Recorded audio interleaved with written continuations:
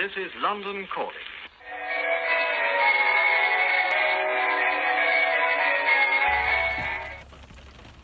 Good afternoon all.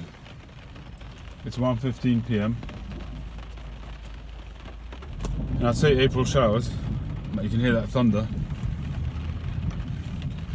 We're in May showers, and it's the morning or afternoon after the night before. What a wonderful, wonderful day we had. My daughter's wedding yesterday.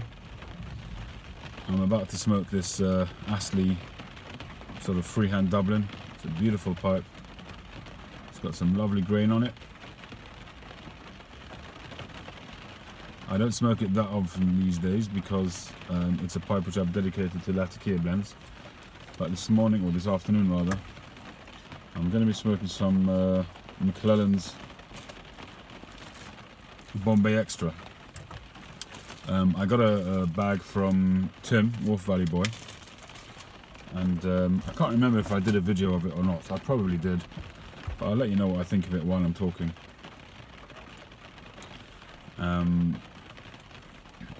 So the wedding was amazing.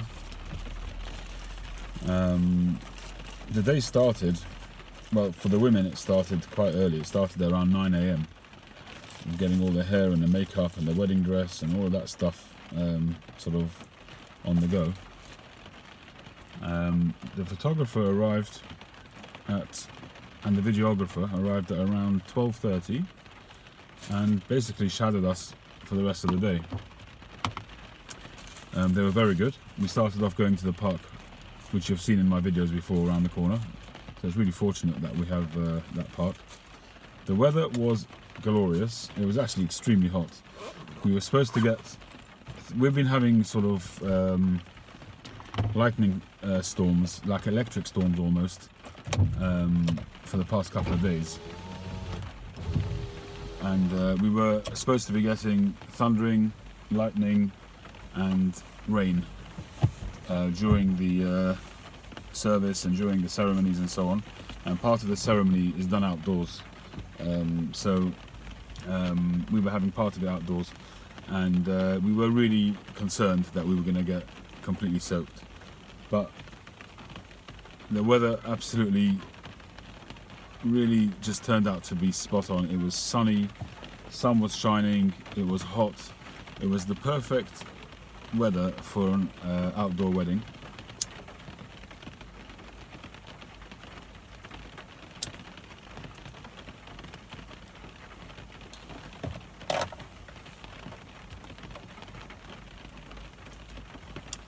And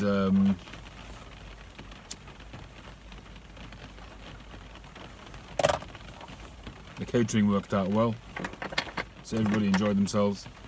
There was the odd libation or two available as well. We had some nice single malts going round.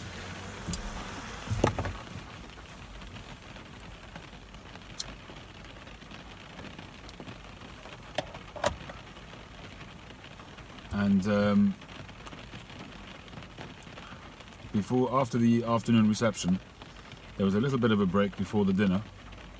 So I managed to get home. I even managed to get a pipe in, which I didn't think I would. Then we headed out to the dinner. A beautiful affair. Very, very nice. We officially had 320 people, but I think we ended up having to put up another table or two because more people turned up. And we don't quite know how that happened, because dinner invitations are specific dinner invitations, whereas reception invitations are, you know, come to the afternoon reception, but dinner is a sit-down affair, which is by invite only. So I'm not quite sure how that happened, but anyway, we got another table up. Everybody was happy. We sat down, had a lovely, lovely meal. I hadn't written my speech. I was chairman for the evening, and my speeches was split in two, and I finished them at 2 AM the night before. I'd only started them at about 1 AM or 12:30, and in fact, when I did the London Calling and I gave away that pipe and tobacco, that impromptu gore is as I was writing that speech, and I just felt an overwhelming need to show my gratitude to the YTPC, and that's why I did that video on the spur of the moment. And that was when I was right in the middle of writing my speech.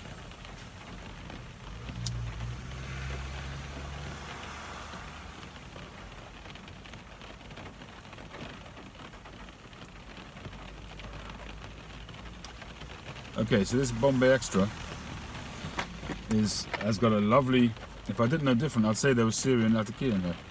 But I don't know if it is or isn't. I'm going to guess it's Cyprian, but it really tastes very refined. It's got a lovely smoky sweet flavour.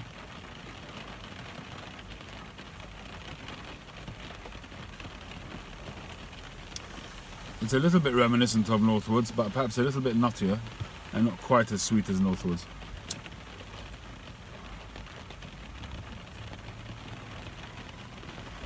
It's a little bit drier, if you like, on the flavour, but it's very nice.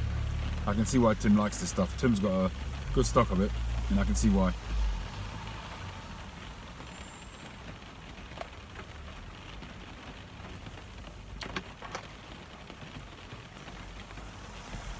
The wedding day itself finished at just after 2:30 in the morning.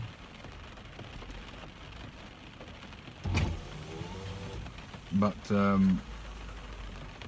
we all went home, and we were all high as kites. So we were just hanging around, had something to eat, and just talking, looking at pictures on our phones, and just having a great time. I personally didn't get to sleep till about 4:30, 4:45 in the morning. And my youngest daughter was in our room already by about 8:30, 9 o'clock. So we're all a bit knackered. The celebrations in our community go on for a week, so it'll be a rather tiring week. But that's all to the good.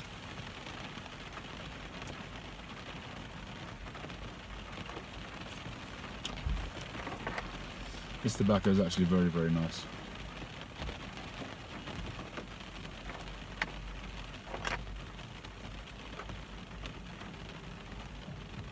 The latakia in this blend, the smokiness, is also reminiscent of plum pudding. I categorize latakia blends into two categories.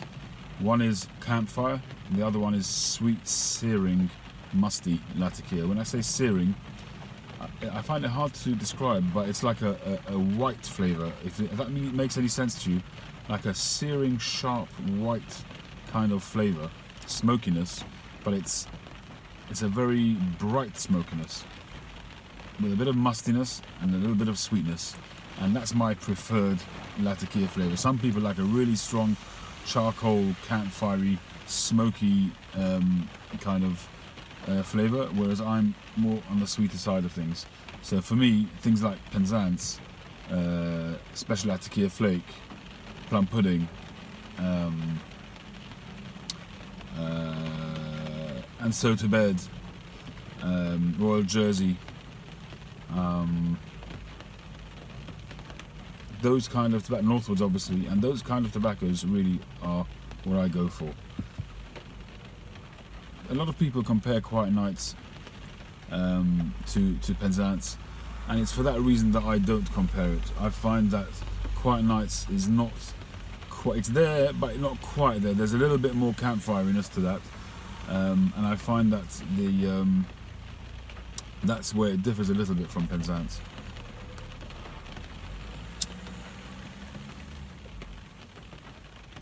It really does remind me a lot of plum pudding, this Bombay Extra.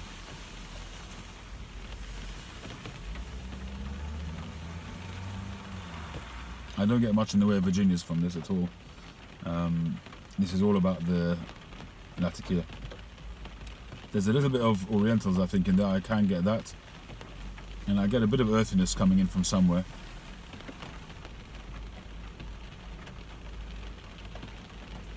But it's very nice. I'm enjoying it.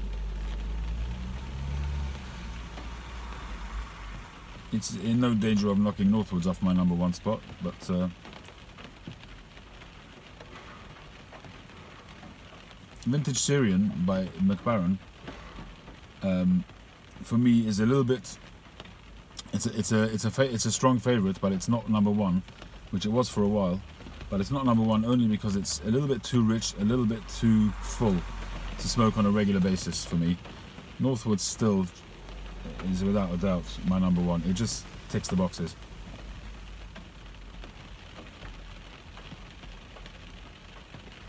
Anyway, I've bored you for long enough. I just wanted to check in after the wedding, let you know how it went. We're all still on a high. The groom, a lovely sweet kid. He had a lot of friends who came to the wedding. A couple who actually came in from abroad, from overseas, and they came up to me, many of them, and just, you know, were effusive about his character and about what a sweet guy he is. And we've seen that already so far, and we're delighted. Hopefully my daughter is just as delighted.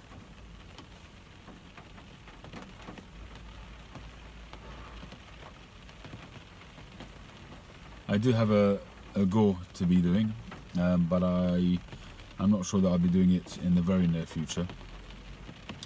But hopefully in the next week, perhaps, I'll get that together.